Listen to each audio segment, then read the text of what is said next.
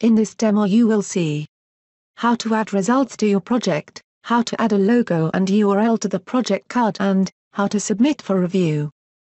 Your project has been published in the EAC dissemination platform.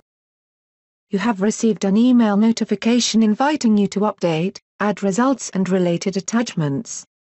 Click on the Beneficiaries dashboard link. In order to get access to the Beneficiaries dashboard, you have to log in using your ECAS username and password. When logging in for the first time, a pop-up will appear.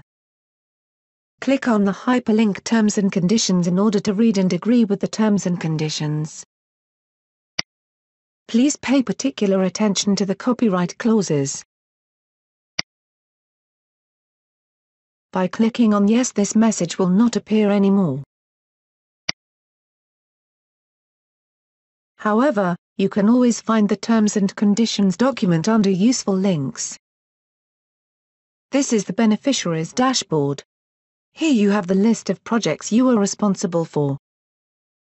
You can view the current status of your projects, which will change when the end date of your project has been reached and in case your project results need to be modified. Thus, it will help you to follow the state of your project. Until the end date of your project, the status will be open for uploading results. In order to edit the project card, click on the Edit icon. You are now ready to complete your project card. You can add or modify your logo.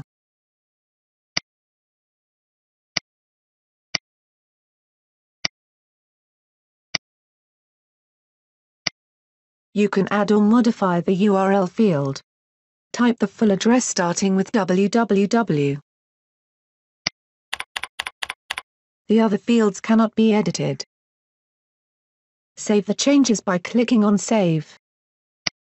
In order to start adding results, click on the Results tab. To add a new result, click on Add Result. Type a title and provide a description for the result.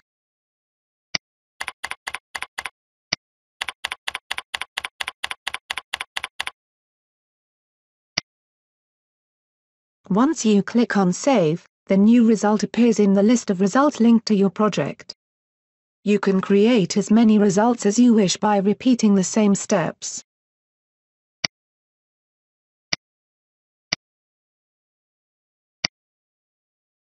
You are now able to perform 3 different actions on each result, such as edit, delete and attach files by clicking on the icons.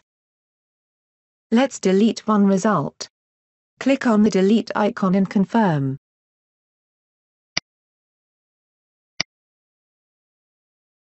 The result is deleted and will no longer appear in the list. Attach files relating to the project result by clicking on the Add Attachments icon. This will allow you to browse for files on your PC and select the ones you wish to upload. You can repeat the operation as many times as required, adding different attachments for the same result. If you wish to delete one attachment, click on Remove. In order to upload the attachments, click on Upload Files. Click OK. In the Files column you see how many attachments have been uploaded for each result.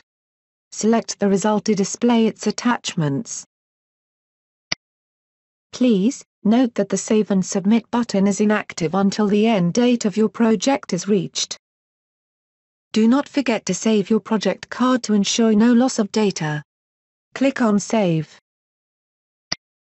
Saving changes will allow you to come back and continue the modification of your project card at any time. When the end date of your project has been reached, the status of your project will change from Open for uploading results into Available for submission after all results are uploaded, and the Save and Submit button will be activated. Let's view a project with status Available for submission after all results are uploaded. As you see, the Save and Submit button is activated because the end date of your project has been reached. it's still possible to change or delete existing results and attachments or add new results and attachments. Notice that you are able to upload various types of files.